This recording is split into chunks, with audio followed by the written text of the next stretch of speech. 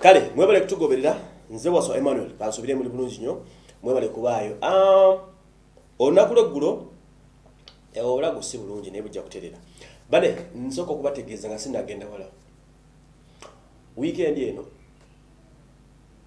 saagala musubwe omusezi ensonga za mwebe zakomyewo ku byansi wa weekend eno kale bw'osoma gw'amanyi kale njaga ntandikirewa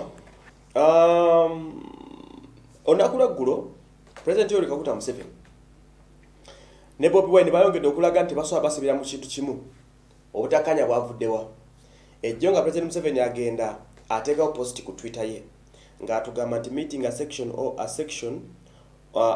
of coordinators and members of the opposition NUP at State House. I appreciate their views on the different failures of NRM and my assurance is that we shall work together to address them. President Museveni ne team ye bagambye nti basobodde okusisinkagana abamu ku ba coordinators ne ba members ba NUP mbuku State House era n'agamba nti banyumiza okumala kaseera n'asanyukira nnyo ebirowoozo byabwe bye bamuwadde era n'abagamba nti buli kimu NRM kyeremedde okukola abasuubiza nti bajja kukikolako nga bakolaganira wamu. Bobi Wine n'alyoka mwambala bubi nnyo.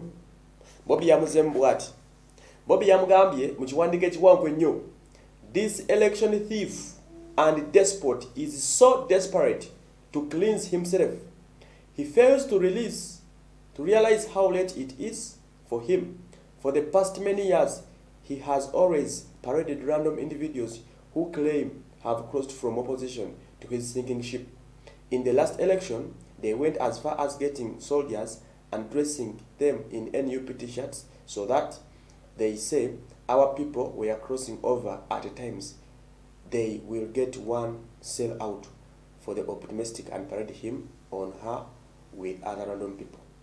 It is very important for all of us to understand how dictators operate. Like I said in my address yesterday, Museveni right now is under pressure with the criminal charges potentially hanging over his head at ICC. He is being isolated by the international community.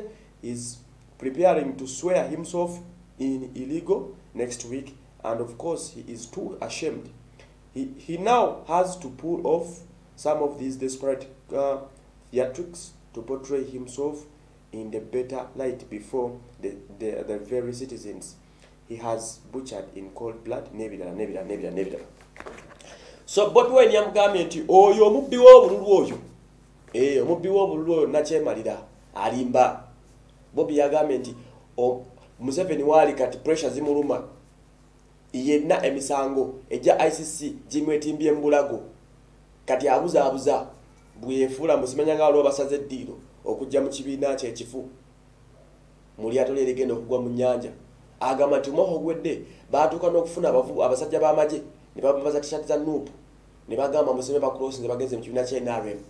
Bobi agamba nti Museveni waali kati yalwawo okukimanya nti byamusobako dda wetwogerera kati ne international community mbwe mwaisolatinga tekyamukkiririzaamu.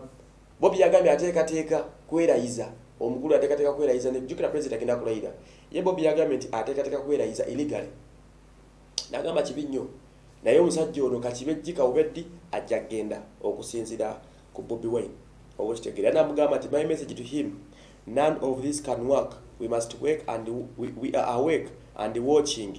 We the people must remain focused.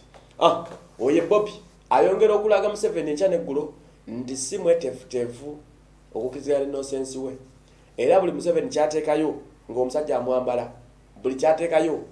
amwambala bukanzu era wetuli kati. So embeera yongera okuba ng'eraga nti ebintu byongera okutabuka enkya n'eggulo abyongera okuba nga si birungi si byangu yadde n'akatono wakati w'ekibiina ekiri mu buyinza ekya NRM saako n'ekibiina ekyo ekiri mu buyinza ekya NRM saako ne bannaffe abavuganya opposition aba NUP. Kale nabyo ebyo ffe wetuli okwetegereza tuwotabulira amaso tugakuumidde ku bbala.